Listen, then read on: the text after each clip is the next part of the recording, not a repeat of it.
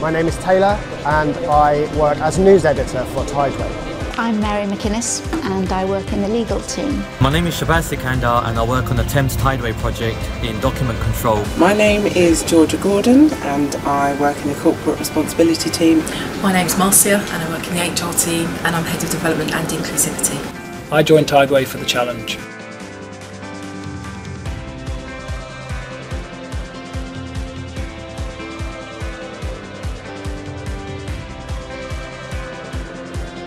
Before I joined Tideway, I worked for national newspapers. I was a journalist.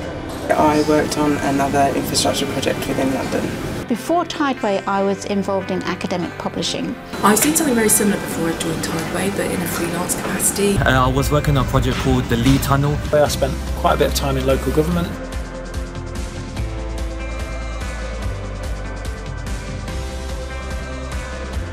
What I do at Tideway is I manage the volunteering programme, which is a fantastic programme whereby each member of staff is allowed 5 days paid volunteering leave. So as part of my role, I help the company with identifying training needs across the company. I support individuals with their own training and development. We're actually on site, we can see everything as it happens. I learn a lot from all of the different people on the project.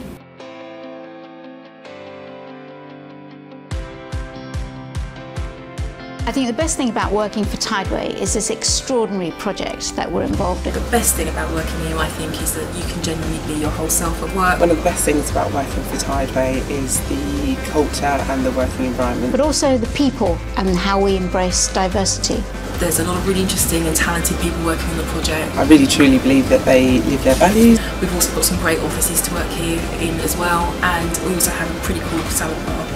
The best thing about working for Tideway is I get to spend my days in places like this. I say it's one big happy family.